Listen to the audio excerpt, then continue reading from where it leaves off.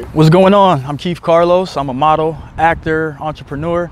You might know me from winning America's Next Top Model. I'm also Danny on CBS, Bold and Beautiful, and I was the lead man in Cardi B's Be Careful video.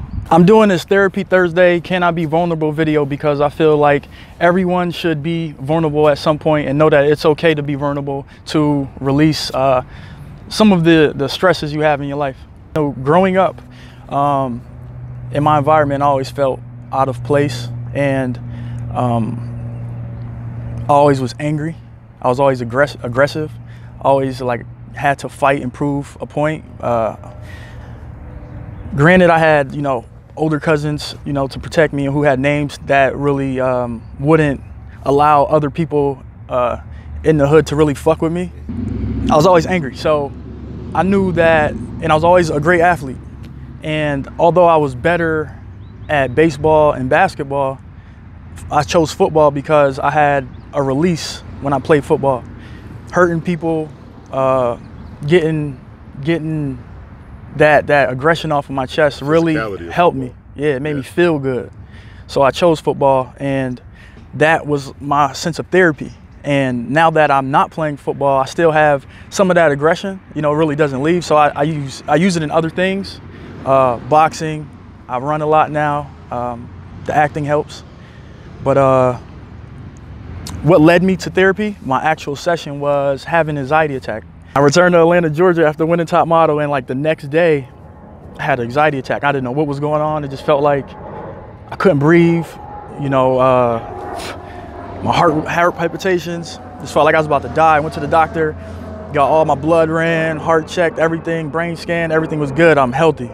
But I'm like, what is wrong with me? Because I still feel, like my equilibrium was off. And you just won American. And I just won, so I have nothing but first male winner. That's a huge accomplishment. Yeah, I have nothing but excitement to be ahead. So I went to see a psychologist just to see, what was going on chemically, and that's what I was diagnosed with. Was I had an anxiety attack, and I had anxiety disorder and PTSD and all this stuff that affected me when I was younger.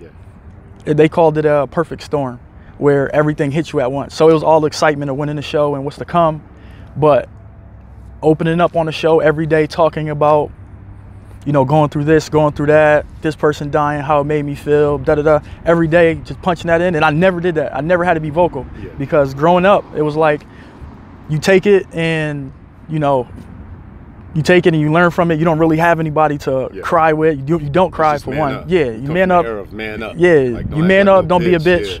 And that's what it is. But so just years of that compounded, it just tore me down emotionally. And it was all like subconscious. So it's not like I felt some type of way, it was just reaction. So I went to therapy for that, and I want to say I went to about 3 sessions, and then I did my own research on it. And then once I learned more about it, I was able to feel more comfortable and learn to control it and learn natural remedies to relieve it, learn myself more on that side where, okay, if I start feeling this or start talking about this situation, this is going to make me feel like I'm going to have anxiety. So now I'm perfectly fine and good with it because I know when it's coming and I know the triggers, etc. So I feel like everyone should definitely go for a session, even if they feel they're perfectly fine. That subconscious mind is a mother. Even after winning Top Model, or even before winning Top Model and pursuing the NFL dream, that's just a whole nother. People think, because you're seen on TV playing football and you get the opportunity to play for an NFL team, that you're a millionaire and you're rich and famous, but that's not the case. Like, my mom got out of jail, and I got released from the Eagles at the time. That was like 2011, 12. And man, I couldn't go back home. Like, I couldn't go back to Bridgeport. Like, my mom was living in projects there. She was living with my brother and my sister and her sons, and everybody there think I'm rich and famous. So I'd end up, hurting somebody trying to protect myself, or somebody getting me because they think I have something. So I was like, I can't put myself in that predicament. So I stayed in Atlanta. Shoot, I lived with like 6 different people, sleeping on floors, living rooms, freaking kitchen floors, blow up mattresses, you name it. Like, I was out there homeless for like a year and a half until I got with a fraternity brother who gave me somewhere stable, and I was able to think and put some things into perspective and start, doing well for myself. But Yeah, to those who are going through, healing has impacted my relationship with others by allowing me to be vulnerable when I know it's time to be. It's helped me with my empathy as well, so I'm able to understand and relate to people and then respond or react in a certain way. Okay. I would say my weakness is my heart. You know, I have a big heart. I get it from my mother. You know, I wear it on my sleeve. I love hard, and I have like high empathy for others.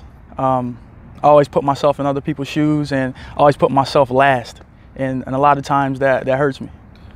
There's instances where, you know, even in relationships, I've put family members above myself, and in return, it's hurt my relationships, whether it be financial or even with time. Strangers on the street, like, you know, if I see something that I don't agree with or I don't like, I'll do what I can, I'll do what I feel in that moment to help. What motivates me is not growing up without anything, you know, knowing that I made it out of where I've come from, knowing what the bottom feels like motivates me as well. Like I'm from Bridgeport, Connecticut. People hear Connecticut and they think, you know, picket fences and T-ball games, but Bridgeport is actually the number 9th most dangerous city in the United States. I basically grew up in the projects there, and my mom got incarcerated since the 15 years, dad, and I kind of grew up around, you know, gang members, uncles was all in and out of jail. So I kind of grew up around that, and I was given some unfortunate circumstances that I made it out of. Just knowing that it motivates me to keep going, and also to inspire others that, you know, may have similar upcomings like myself, or just can even relate. And just know that there's people out there who won't be granted the same opportunity that I had. And I try to do everything for my last name. I'm the first in my family to go to college and to do anything to this magnitude. So I'm kind of just raising the bar for my younger peers, family members. You know, I know I inspire a lot of people around the world, because even after winning Top Model and having my story out there, people hit me up all the time from different countries like, wow, you inspire me. And, you know, just knowing that I'm living in service and I'm inspiring people that I would probably never meet really pushes me to keep going. What's most important to me? What's most important to me would be family and my values. I hold those close to my heart.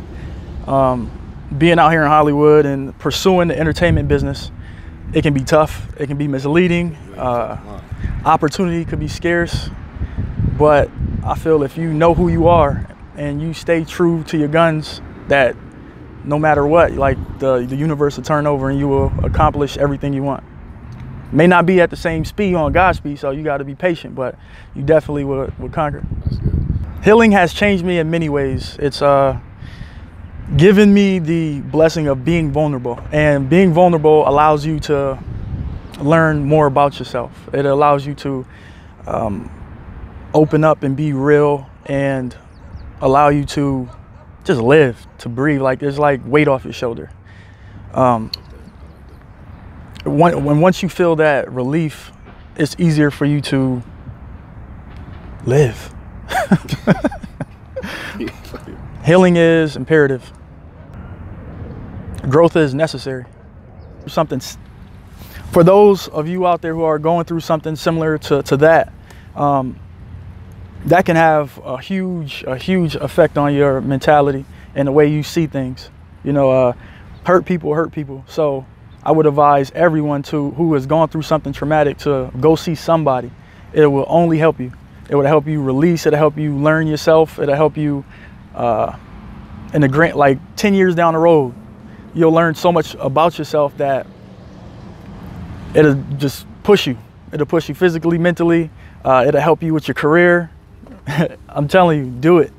You know, especially if you have kids, because you don't want to have kids or even go into a long relationship with someone and you don't fully know yourself, or you feel some kind of void, or you're angry at something.